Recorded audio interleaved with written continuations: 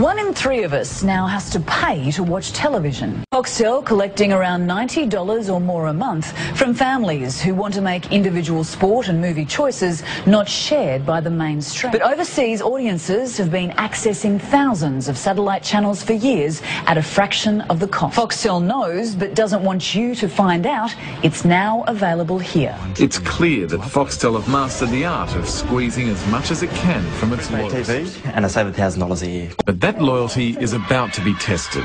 There is a battle royal looming over the next few years.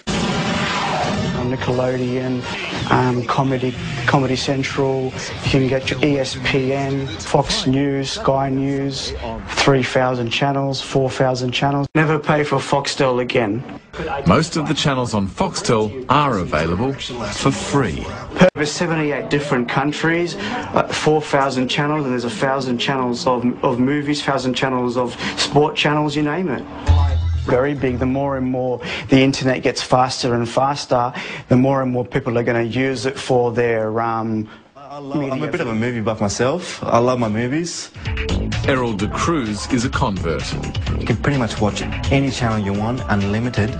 This is a remarkable concept compared to Foxtel and Optus. Sports mad, Errol has 1,000 sports channels to choose from.